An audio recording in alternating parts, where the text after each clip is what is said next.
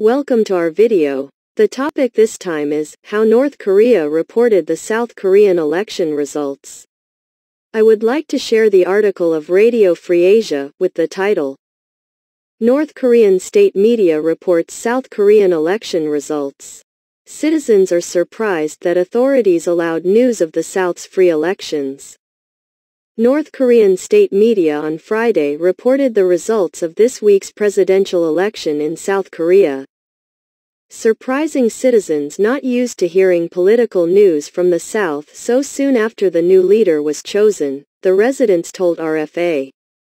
Yoon Suk-yeol, a candidate of the conservative opposition, People Power Party, won by a narrow margin in the 20th presidential election, held in South Korea on March 9, the state-run Korea Central News Agency, KCNA, reported Friday on the English-language version of its website.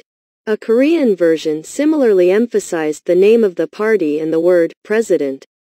The brief report did not mention Yoon's 0.8% margin of victory or his opponent, Lee Jae-myung of the ruling Democratic Party. The website of the Rodong Sinmun newspaper carried the same Korean language report.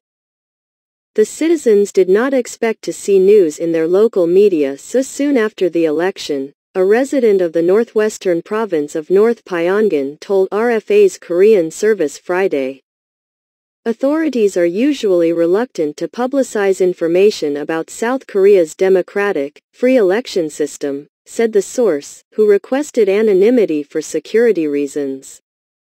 Usually when a conservative party candidate is elected, the name of the winner is not mentioned, or it is reported late.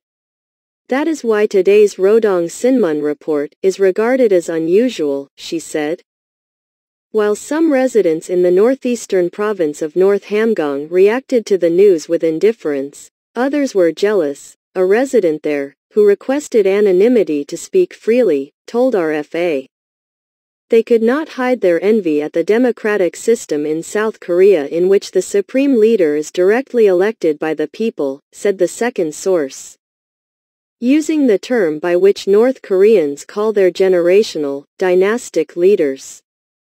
Retired officials and college students who confirmed the results of the 20th presidential election in South Korea had a bitter look on their faces.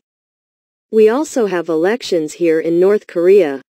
However, there is only one candidate, pre-selected by the party, and we have to vote for the only candidate. Yoon will be sworn in as the South Korean president on May 10, 2022.